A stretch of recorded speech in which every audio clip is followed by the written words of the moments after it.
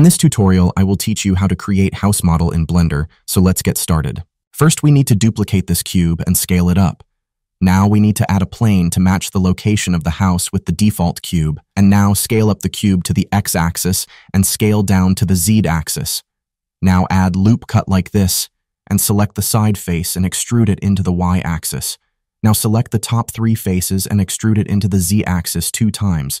Now go to Edit Mode and enable Auto Merge option and select the Edge Select mode and select the edges like this and scale it down to the y-axis and press 0. This will merge the vertices on the middle, and now do the same process to the other side as well. Now select the all top faces and make it separate object with pressing P key.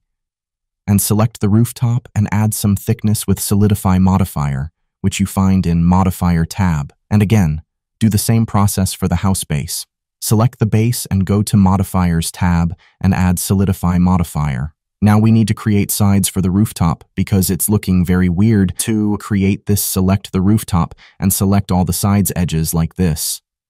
Now double tap G and C and move cursor on the middle line, and this will create this type of shape.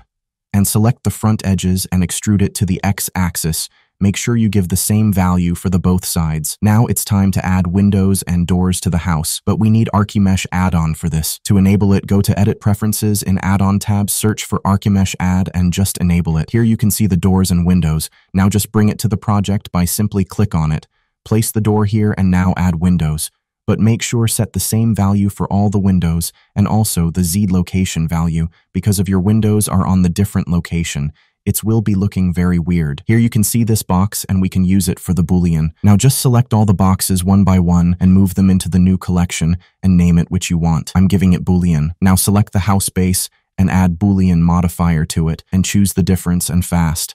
Now add some light to confirm that the lights go throughout the windows or not. Here you can see that this method is working. If you learn something, kindly like and subscribe. Bye.